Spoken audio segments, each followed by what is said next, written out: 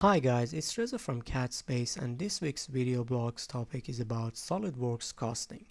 So in here I've got a multi-body part like a cabinet that has been made from sheet metal parts as well as some structural members such as these ones.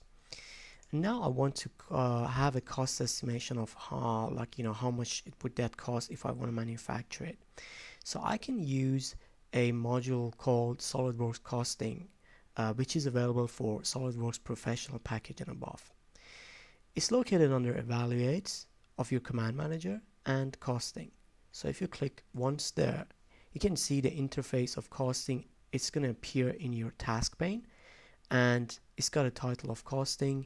And on your left as well, there's going to be Costing Manager appearing next to the tabs next to your feature tree, which has the information about the setup cost or custom operations, as well as if the parts or bodies has been costed yet or not. So as you can see on your right, there's a selection for the template, which is a main template for your multi-body. So every single information about costing is being read from this template. So you can define the currency, the material sort of cost, the cost for each operation, and so on. So you can put all those information in these templates.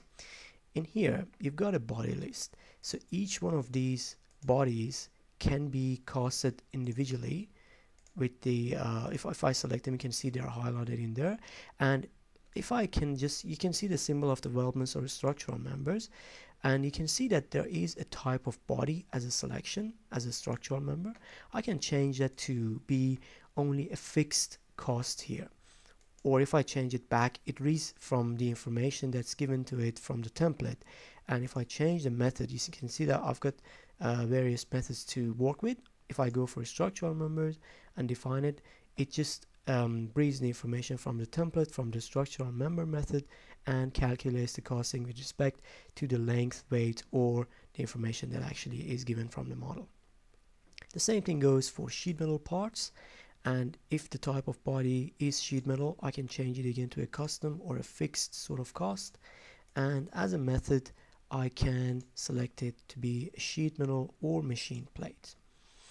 There's a button here, so if I just click on begin cost estimation, it's going to go and calculate all the costing based on information provided from the template as well as the body. So notice your left, there are two more folders added called structural bodies and sheet metal bodies.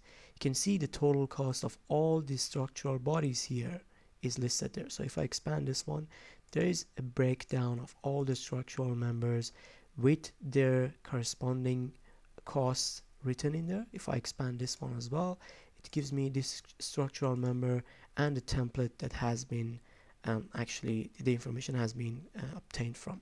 The same thing goes for sheet metal. So if I expand that, you can see that there's going to be the breakdown of the sheet metal members.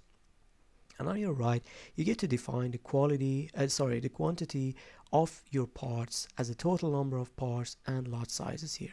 You can also count for markup or discount here. And if you change this markup or discount, you've got these options to use. And then you can add a percentage of total cost. And if I change it back to like 5%, for instance, you can see I've got 5% increase. So it can give you a very good comparison of what actually you can do for a markup or discount. And it actually compares it with the previous change that you have made. SolidWorks 2016 introduces a new capability for costing for assemblies, which I'm going to talk about in future video blogs.